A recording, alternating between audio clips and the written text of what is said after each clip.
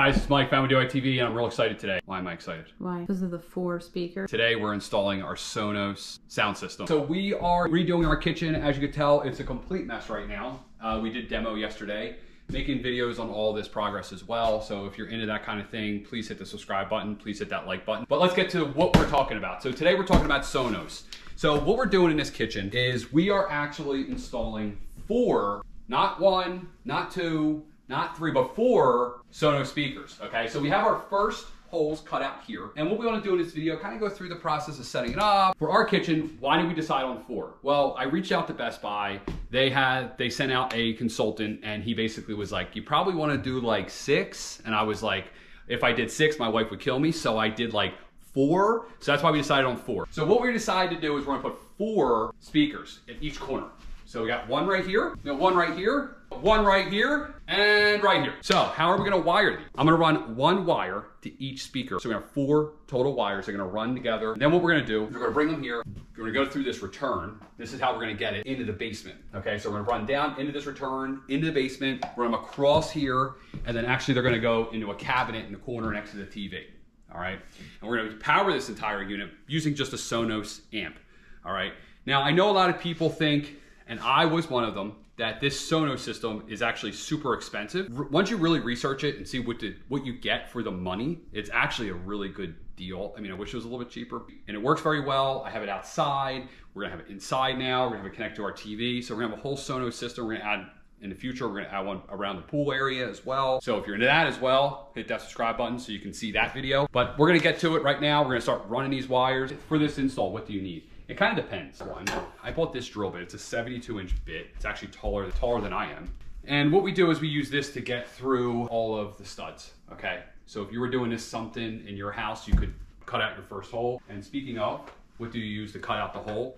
We're gonna use a trusty old drywall knife. So what we're doing for this kitchen to get the layout, we're doing these first. These are the first ones, and these are kind of like our anchor points. And then we're gonna work this way. For this install, we're gonna need, obviously, speaker wire. So I'll put a link to this down below. I actually got this on Amazon. Spoke to a guy that does this professionally. He told me this is the best stuff for this application, okay? There is better speaker wire out there, don't get me wrong. If you wanna go crazy, you can. But for a pretty much normal person, not like an AutoFi or anything, this is totally fine. So this is what we're gonna use. We are installing in a wall, so you have to get stuff that's rated for in wall. Okay, it even says right on the box.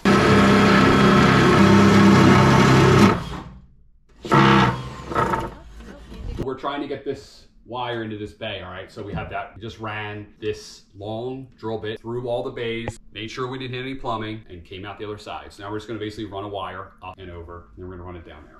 All right, so we got our wires running here. They're popping out up here. Now we're running them through here. And we're gonna pull them down into here. Now we're gonna continue these wires down. All right, so now we're gonna show you how to install or how to cut the hole for these. So where do you place these so they're square? We have a speaker down there, right? We wanna put a speaker right around here, but we can't just measure off this wall, right? And figure out where this goes. All right, so this is what we're gonna do. We're gonna find the center of this hole. We're gonna use, this is the center. So we're gonna place this in here, like so. Now we're gonna measure from here to the center of the hole. From the wall to the center of the hole, which is 39.5. And we're gonna measure from here, 39.5. We're gonna make a mark, which we did on the ceiling. Now we have 2 points that we can reference, okay? And as long as we have something going off of that, we know we have a straight line. So how are we gonna do that? Lasers, baby. What we're gonna do is we're gonna take this laser, we're gonna line it right to the center there, and then we're gonna match the laser here. So now we know as long as we're on this line that we are square with that speaker. Okay, now before we decide where to put this, a couple things we gotta consider. We have to consider plumbing. We also have to consider HVAC. So go up above it, try to see if it would make sense if there's any plumbing there, if there's any HVAC there. Look, there's nothing above here. So that's why we did those first, because we have plumbing on that side of the house. So we did those first and based these off of those. Always work on your most restrictive area first and then work your way towards the least restrictive area. Kind of goes with everything in life. Where are we gonna place this? So we wanna go, I'm gonna go directly in between 2 studs, line it up right with the laser, right in the center. Bam, here we go, and we're gonna trace.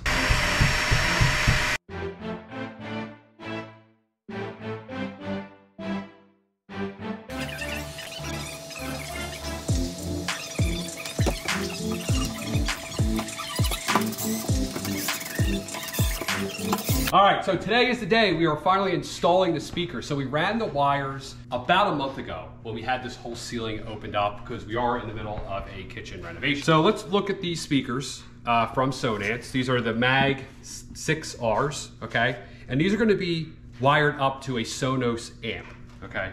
So this is what they look like.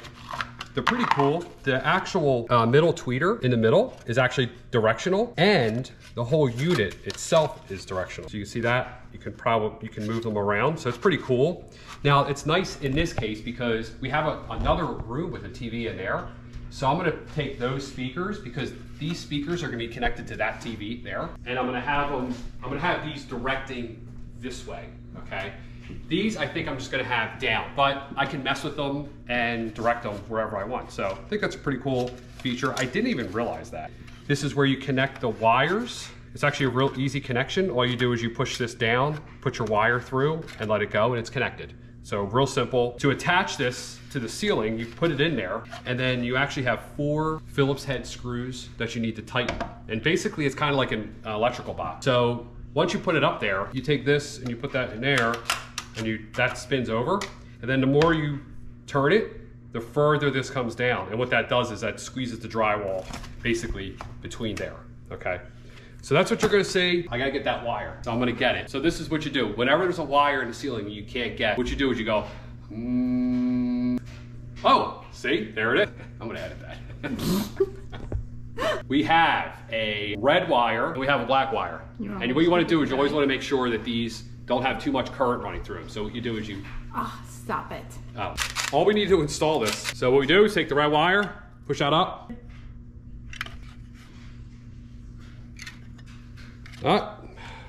So they're connected. We're gonna push this in there, push the speaker in. Then we take our handy dandy drill. And you don't wanna gug it.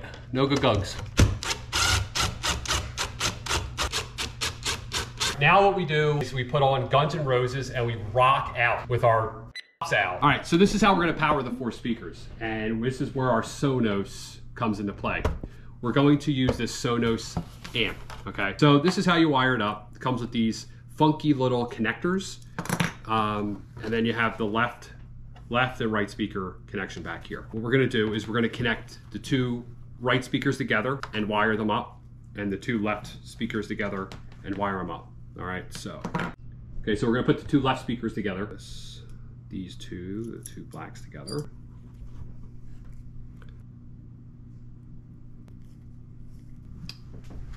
All right, to the upstairs. Okay, so the next step is to add the Sonos amp to the Sonos app. That was hard to get out. So we just basically go to download the Sonos app and hit the add product and it'll find it and it'll install. So that's what I did. And now I have this amp here and I can now control it using Spotify or using just the regular app. So if I go to, for example, if I go to Spotify, I can control it through Spotify and the music should start playing. Yeah, it was turned down. I control it through my phone. This also integrates into your Alexas or smart home devices. You have Google Home, but I don't know if I would turn that off before we get a copyright. But it'll also work with your Google, smart assistants, all that stuff. So we eventually will be integrating it to the sound with the TV, okay? That'll be a few months from now because we have to actually add a Sonos soundbar to that. And then this will all be on the same system. So that'll be another video on how to do that integration. But if you're into this Sonos thing and you want to know more about it, please hit the subscribe button. Be making a video on that. But I also made some other videos for the outside system that we have, and we're also expanding our outside system. So if you want to know how to do all that, hit that subscribe button, hit that like button, maybe leave me a comment, or don't. All right, well, I'm Mike, Family ITV, and I'm out. No, let's say it's working. Woo!